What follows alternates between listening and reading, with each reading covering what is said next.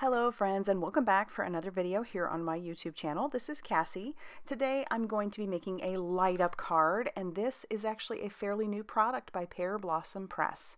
This is the Halo Light, and it is pretty dang cool, I'm telling you. There's two in a package, and we'll talk a little bit more about them later, but I'm going to talk about all the products we're using. I'm also going to be using the Heffy Doodle Fluffy Puffy Unicorn stamps and dies, along with the Interactively Yours stamp set, because this is a light up. I wanted to use a couple of the sentiments from there, but that is good for all interactive cards. We're also going to be using the Bold Banner sentiment and the die that goes with it. We're going to be using some Imperial, or the stitched circle dies, because this just works perfect to cut out the circle that you'll need for your halo. But look through your stash of circles. You probably have something in there. I'm also going to use a couple of them because I want to frame out that circle just a little bit. And then we're also going to be using the Imperial stitched rectangle dies. I'll show you those later. I decide last minute to do that.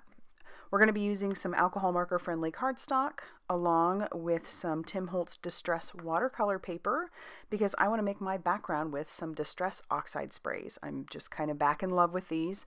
I don't have them all. I have a few, and I would love to grow my collection, but you know, maybe over time. So I've put this into my splatter box. I am shaking my Distress OXIDE sprays kind of like a bell, and I'm wiping off the nozzle after I'm done each time, just to ensure that nothing gets clogged. I haven't had an issue yet, but that's what I'm doing. And then we are going to go in rainbow order. So that first color I used was Fired Brick. The next one was Fossilized Amber. This next one is Mermaid Lagoon, and you can see as they cover over each other, they create new colors. This last one is Wilted Violet. You'll notice there's a lot of white space in there. I'm not worried about that. I'm going to kind of fix that later. But I am going to hit this with my heat tool first. You'll notice also with Distress Oxides, they start out really vibrant and then they kind of dry back a little bit. It's kind of chalky looking, but I really love that look. Regardless, I still think these colors together are super vibrant and super pretty. So I'm just drying these mostly. I'm not worrying too much about it, because the next thing I want to do is do a little bit of splatter. I love using these Distress Oxide sprays for that as well. They sit very nicely on top of each other. So you'll notice I also kind of use the top of the cap to get tiny splatters, and then I'll also just kind of tap it with my finger, and that'll give me bigger splatters. And I'm trying to stay within their same colors. So I did the Fired Brick on top of the Fired Brick, Fossilized Amber on top of the Fossilized Amber, and so on and so forth. And now I'm going to pull that out, and I'm just going to let that dry on its own. We'll move on to our stamping. You see that tiny chunk of the alcohol marker friendly cardstock that I have? I definitely keep my chunks of this stuff. This, also my Express It cardstock, all those that I, are typically a little bit more expensive, although I don't believe the alcohol marker friendly cardstock is that pricey, but it works really well with alcohol markers. So I'm just going to stamp on this little piece. You can't accuse me of being wasteful. Especially not here. So I'm just stamping those out with my Ink on 3 Blackout ink, which is another product that is good for alcohol markers. And I am just strategically putting those on there. You'll notice they didn't stamp perfect. I'll show you that, because I didn't use the stamp positioning tool. We don't all have one. Sometimes we just have stamp blocks. So I'll show you how you can fix that. I'm going to pull out a Copic multi-liner. If you don't have something like that, you would want something that is a pigment ink, because if you try to use a regular marker, if you use your alcohol markers over the top of that, it will bleed. There's Miles checking out my work. He is such a sweetie. All right, now we'll get to coloring. So typically I like to go lightest to darkest, but in this case, when it comes to my grays, for whatever reason, I will go dark to light.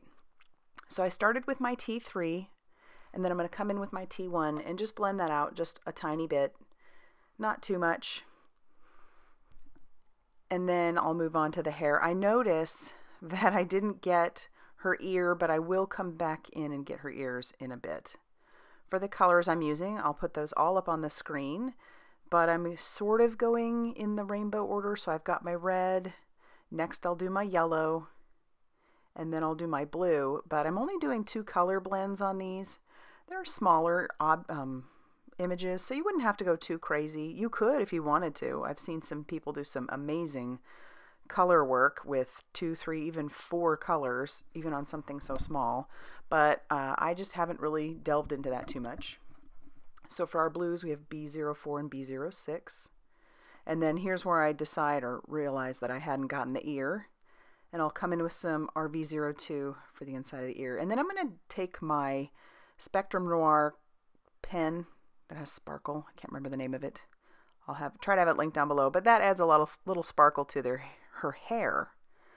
I'm going to pull out the matching dies. And Max now is watching. You know, it's been a hot minute since they have stepped in to see what was going on, especially since we moved. They are usually all over this house now. And then they wear themselves out, so they go lay down. But they wanted to see what I was doing, which I will take any day of the week. I do think before I finish this card, though, they were off totally snoring in their little cubby that I have in my craft room for them. All right, now I'm going to make a little frame. So this is what I was talking about earlier. I am just going to tack down the 2 of these with a little bit of washi tape, and that'll give me a nice circle frame. And it'll be stitched because this is the stitch circle die. And I have used the stew out of these plates, so I definitely need to replace that bottom plate because, I mean, that tells you just how much I use these. I use this die machine all the time. And that is the mini die cutting machine by Heffy Doodle. So here's where I come in with the Distress Oxide inks themselves to kind of bring those edges, make them a little bit darker, and also fill in some of that white space that I had on the card. I could have done that with the spray, but I didn't want to go too crazy with the spray and then have the colors overpower each other. So that's why I'm doing it this way. And I just, like I said, use the exact same colors that I did in the sprays that I'm using, or that's what I'm using for the inks. And sort of blending them together in certain areas, but I like how I've covered up the white space and then made those edges a little bit darker, and so it's a little bit more vibrant now. I've pulled in that small circle die that I used earlier, and here are those lights. All you have to do is pop them out, and don't be scared. They pop out pretty easily. And it also comes with this little piece of paper, so that way the mechanism isn't lit up all the time. I'm going to hang on to that paper, but that's how easy it is. Now it's a light up. It's ready to go. Easy peasy, right? Okay, so I've decided, and as you can see, that circle works perfect. I've decided this is going to go right kind of in the middle. And I tried to tack it down originally with some washi tape, but then I thought better of it because I do want to save that center.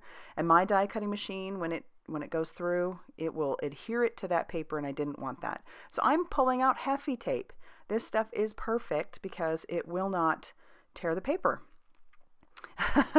And Max is quite intrigued by it.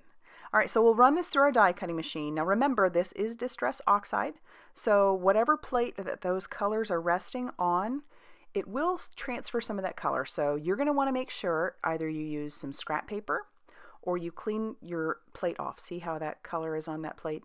So I'm just going to clean off that plate and it'll be ready to go for the next time. And here's where I decided to bring in the Imperial stitched rectangle dies. I really wanted to add that stitching to the outside so it would be cohesive with our circle. So I'm going to tack that down again with some Heffy tape, run that through the die cutting machine, and then I'm going to adhere down our little circle that will frame our circle with a little bit of Nuvo Deluxe liquid glue. That originally I was going to stick this just right onto my cardstock, but I decided I couldn't throw out this rectangle, so I'm going to adhere that to the front of my card as well, because the other bit will be popped up with some foam tape. There will be, it'll just look really cool. All right, here's where I'm going to grab some score tape because I do want to adhere down our halo light to the back of our card, or the front of our card base. So I'm just putting tiny little strips of it. You don't need a lot. You just want to make sure your mechanism isn't going to move around. So that's why I've done that. And you'll notice I'm using Heffy tape at the top. That's just going to hold it in place. I learned that from Lauren TaylorMade, and I'll have her linked down below because she makes a card using the halo lights also, and it is a beautiful card. So you'll want to go check her out as well. But yes, then you can just put that down, pull out your Heffy tape, and you're good to go. And here I did keep, like I said, I kept that little piece. It is going to have to go in crooked, but it works fine and still sticks out the side. And that way when it goes through the mail, it isn't lit up all the time. Now is where I bring in the Interactively Yours stamp set. I'm going to put Pull Me on the edge of that little piece so that the recipient knows to pull that out. And then I'm going to put Press Me on the outside of the card where they would need to press. I change it later because it doesn't really show up very well, but that's what I did. Just put the Press Me there. But like I said, I'll change that later. And then I'm going to glue down the inside circle inside of our halo light. Line up everything again, make sure that everything's working. And then my next step is to bring in some foam tape. I'm going to use the Heffy Doodle deep foam tape. It is 3 millimeters deep.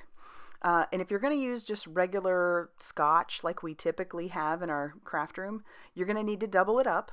But this stuff is great because you don't have to double it up. It works great. Amanda has it in her store. It's also available in the Heffy Doodle store and plenty of other places. So I'll have that linked down below. And I'm just going to peel off my release paper so that this will be ready to take the front piece or the front panel. But we're all ready. You just want to make sure that it doesn't collapse in so that it's not pressed in all the time. So then I'll stick that down. And now we're ready to start adhering our little clouds. But here is where I've decided I'm going to put the Press Me on top of one of the clouds. And then it'll just cover up the old one. So I'll use some liquid glue to adhere the rest of my pieces down. This obviously has plenty of dimension at this point. And I did think about popping up my unicorn in the center, but I decided to just have her sticking down just with some glue. She's so cute. I love her, a little fluffy and puffy. And then I'm going to stamp my sentiment. So I'm going to grab out that ink on 3 ink again with my bold banner sentiment, stamp that down. It didn't do a great job on the A and the Y because I overstamped, but it's okay. I'll fix it later. I run that through my die cutting machine, and here's where I fix it. I'm going to pull in some of the Essential gel pens. It's the white one. These are from Pearblossom Press. Amanda has these in her store as well, and so it worked beautifully. I'm going to pull out the silver one, and I'm going to just hand draw in some little stars and some dots. You can't really see it right now, but as I move it in the light, you sure can. Because doing this over the top of Distress Oxide inks can kind of be a little touch and go, especially if I had tried to use the white, it would have absorbed that color. So that's why I chose the silver. But you can definitely still see it when I hold it up in the light. I'll show you here in a second. So now you've got some fun little sparkle on that background. I'll adhere down my sentiment. And then the last thing I need to do is stamp on the inside. So I am going to use all those same Distress Oxide colors that I used previously, and we'll stamp all of our little images on the inside with those. Distress Oxide inks are great for stamping. Distress inks themselves are not actually formulated for stamping, so if you try to stamp with those, it doesn't stamp very well, but these Distress Oxides really do. They have that chalky look to them, which is really cool. It's very different than most of the other inks that are out there. But we'll just use all those colors for all of our clouds, and then our sentiment we will stamp with the ink on 3. And that sentiment's going to come from the Fluffy Puffy Unicorn the stamps. And it says sending unicorns and rainbows. And then that's going to finish off our card. I love how this turned out. So happy with it. It's going to my niece for her birthday. I hope she loves it as much as I loved making it. If you liked this card, go ahead and hit that like button and subscribe if you haven't already done so. And as always, I will see you very soon in another video. Bye, everybody.